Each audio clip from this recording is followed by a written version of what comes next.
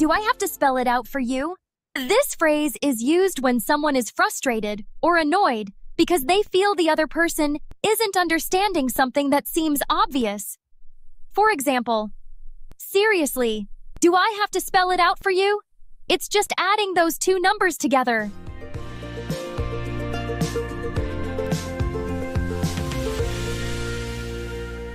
And that's when I realized I accidentally entered a salsa dancing competition. Can you believe it? Wait, what? How did that happen? Well, I thought I was signing up for a pottery class, but turns out it was a mix-up. Do I have to spell it out for you, Mike? Hey, my bad. I guess I missed that part. Pottery doesn't even sound like salsa, Mike. Come on, keep up.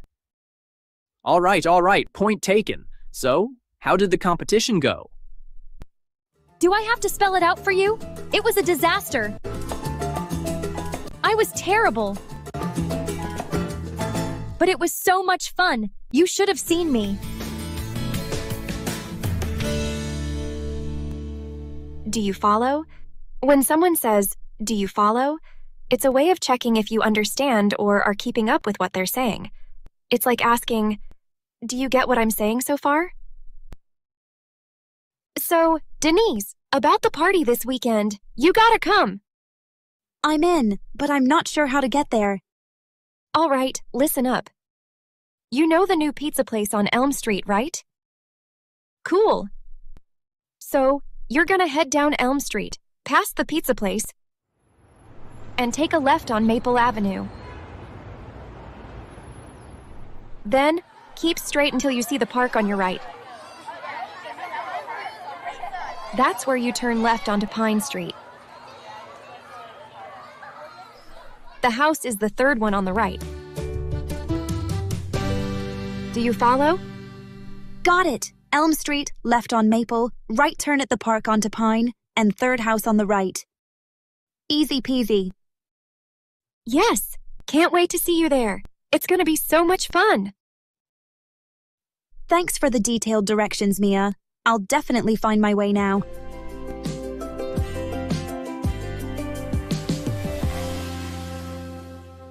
So to speak. We use the phrase so to speak to indicate that what we're saying should be taken as a sort of approximation or metaphorical statement. For example, she was a shining star on the stage, so to speak. So I was telling Sarah about my newfound love for cooking, right? And she asked me if I ever burned anything. I told her, well, I did set off the smoke alarm once when I made grilled cheese. And, let's just say things got a little toasty, so to speak. Classic Jake move, right? At least you didn't set the kitchen on fire. Exactly. I like to keep it exciting, you know? The culinary adventures of Jake never disappoint. Hey, variety is the spice of life, so to speak. Well, here's to many more kitchen adventures to come.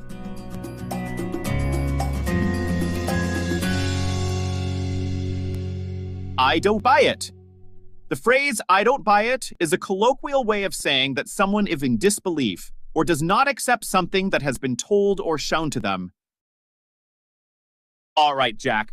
What's your excuse this time for not doing your assignment? Well, Mr. Jenkins, I had a family emergency last night. It was really serious. Oh, come on, Jack. A family emergency again? I don't buy it. You've used the family emergency excuse one too many times. You need a new playbook. Next time, save the creativity for your homework, okay? I'm sorry, Mr. Jenkins. I promise to finish the assignment by tomorrow. You'd better do so, Jack. It's the last chance I give you.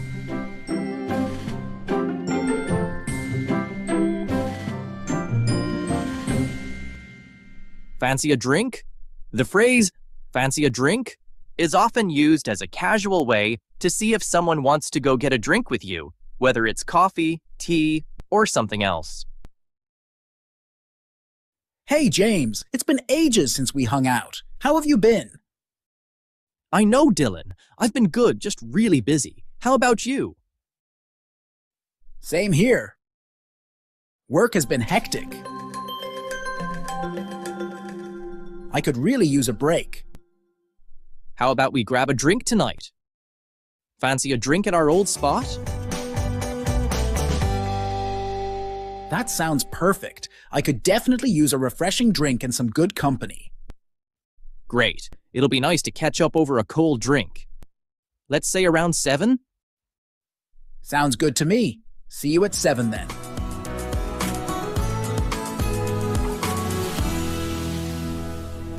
Could I have a word? When someone asks if they could have a word with you, it usually means they want to talk to you privately about something.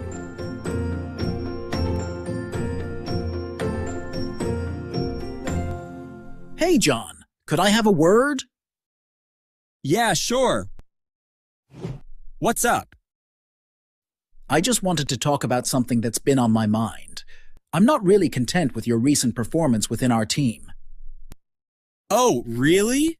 I wasn't aware of that. Can you be more specific? Well, I've noticed that your communication with others has been lacking. And it's impacting our overall efficiency, you know? I see your point. I'll definitely work on improving that. I appreciate you bringing it to my attention. Great. I'm glad you're taking it well. We're all in this together, and I know you can step up your game. Thanks for being upfront with me, Steve.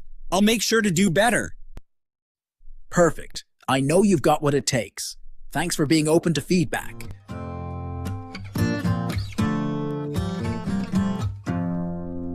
Never a dull moment. Never a dull moment is a common expression we use to describe a situation that is always interesting or exciting. It means that there is always something happening, and it's never boring. Phew, what a day! It was non-stop! Yeah, I feel like I haven't sat down all day. Never a dull moment around here, right? Absolutely!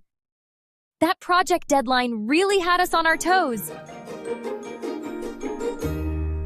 And don't even get me started on the unexpected client meeting.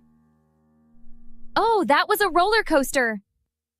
But you gotta admit, it keeps things interesting. Definitely.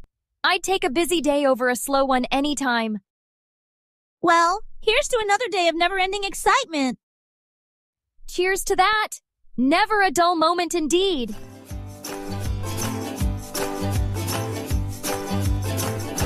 Come to think of it, this phrase is used to introduce a new idea or something that one has just realized that is relevant to the topic at hand. For example, if someone were discussing plans for a party and suddenly remembers they have a friend who is a great DJ, they might say, "Come to think of it, Tom could DJ for us at the party."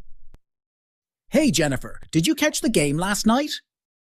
Yeah, it was crazy. I can't believe they came back in the last minute. I know, right? It was intense.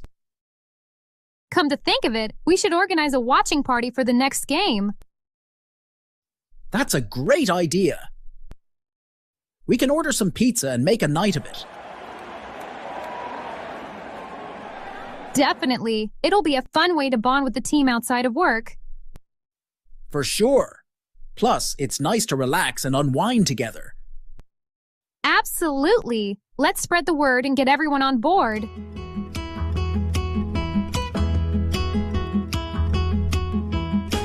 The thing is, this is a phrase we use to introduce or emphasize a point in a conversation.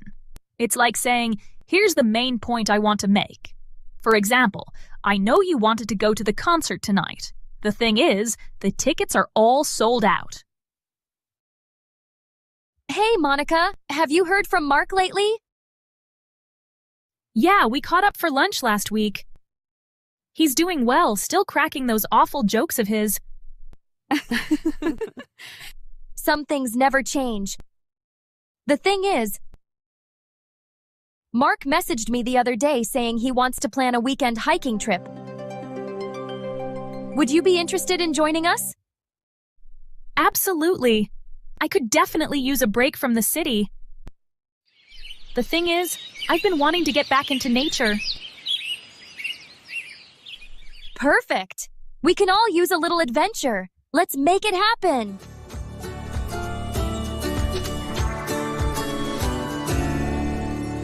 Tell me about it. This idiom is a way to show agreement or sympathy with someone's feelings or experiences. It's like saying, I totally relate to that situation. The traffic this morning was a nightmare. Tell me about it. I was stuck on the freeway for an hour. I swear, I aged 5 years just sitting in my car. I hear you. My back is killing me from all that stop-and-go nonsense. I think I might invest in a helicopter, anything to avoid that mess. If only we could teleport to work, that would be the dream. Tell me about it. Anything would be better than dealing with that traffic every day. Well, here's to surviving another commute. Cheers to that! I'm praying for lighter traffic tomorrow.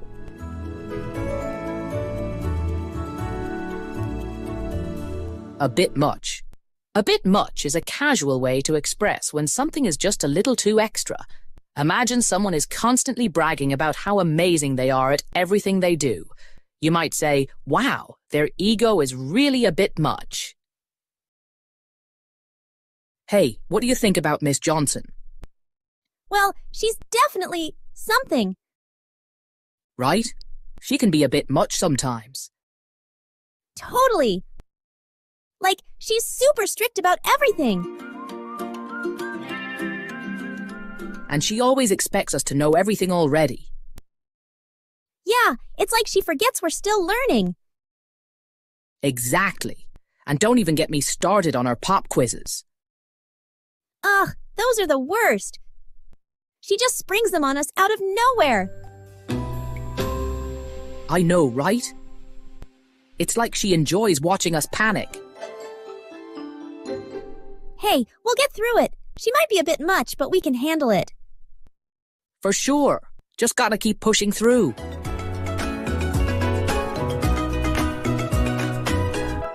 At the end of the day, this idiom is used to emphasize what is most important after everything else has been taken into account. For example, you can say, we had many disagreements during the project, but at the end of the day, we all worked together to achieve success. Hey, Em, any thoughts on what we should do this weekend? Well, we could go hiking or maybe check out that new restaurant in town. I like the sound of both options. At the end of the day, I just want to spend time with you. That's sweet, Joe. Maybe we can do both. Hike in the morning and grab dinner later? Perfect. We can make a day of it, enjoying nature and good food. Sounds like a plan. Oh, and we should also finally tackle that pile of laundry. Ugh, I know. Chores have to get done too. True, but let's make sure to balance work and play this weekend. Agreed. At the end of the day, as long as we're together, it doesn't matter what we do.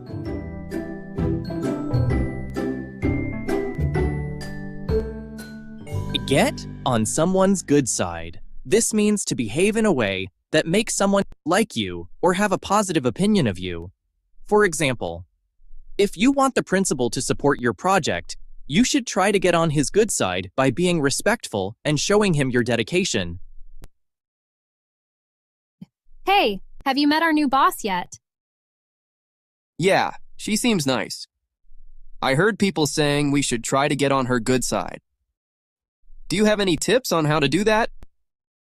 Well, for starters, being on time and going the extra mile with our work can definitely impress her. I heard she values honesty and open communication too. I think if we show her that we're reliable and honest, we'll be in her good books. Yes, I'll make sure she sees us as dedicated team players. Absolutely. Let's make sure to keep up the good work and get on her good side.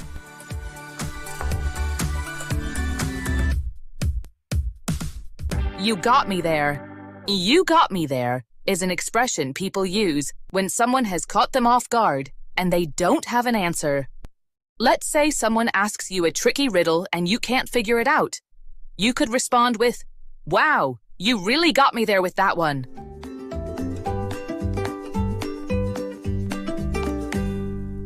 Wait, do you remember which way this goes in? I think it's supposed to go the other way. Oh, right. Thanks. We almost had a major problem there. Yeah, that could have been a disaster. Hey, do you think we're getting closer to getting this thing to work? I mean, we're making progress. We just need to figure out the right connection. True. It's like solving a puzzle.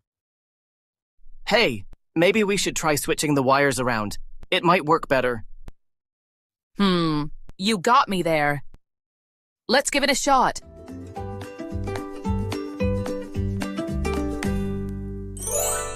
Yes, we did it.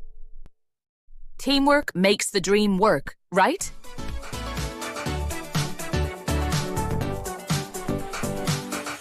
You got it.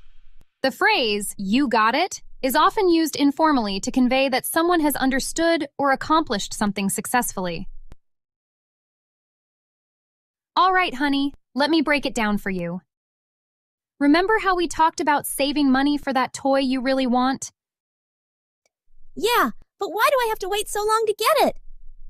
Because when you wait and save, you'll appreciate it even more.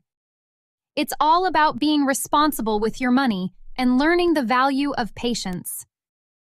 I still don't get it, Mom. Think of it like planting a seed.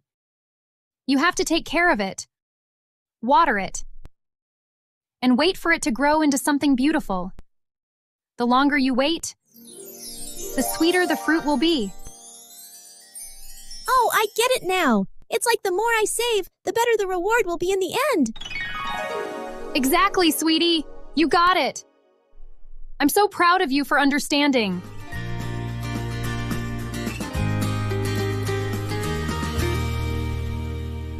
Do you get the picture?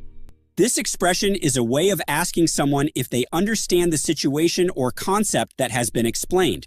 For example, I've explained the project details to you several times. Do you get the picture now? As you are all aware, our sales numbers have been declining over the past few months. Why is that happening, Mr. Thompson? Well, there are many factors at play, including increased competition and changing consumer preferences. We need to come up with a strategy to turn things around. What do you suggest we do? We need to focus on improving our marketing efforts, enhancing our product offerings, and providing better customer service. Our success depends on our ability to adapt and innovate. Do you get the picture? Yes, we understand. Excellent. Together, we can put the company back on the path to success. Let's get to work and make it happen.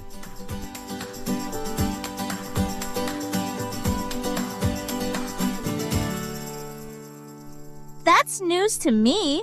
That's a common expression we use when we're surprised to hear something we didn't know before. For example, did you know that our school is hosting a talent show next week? That's news to me.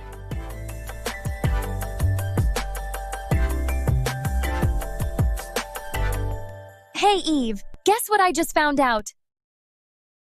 Apparently, our gut and brain are in constant communication, influencing each other more than we realize. Isn't that fascinating? That's news to me. I had no idea they were so interconnected. Right? It's amazing how our digestive system can impact our mood and even our cognitive abilities. That explains a lot, actually. Like those times when I feel stressed and it affects my stomach. Exactly! It's all linked. I'm really blown away by how much our gut health can impact our overall well-being. Yeah, our bodies are truly incredible.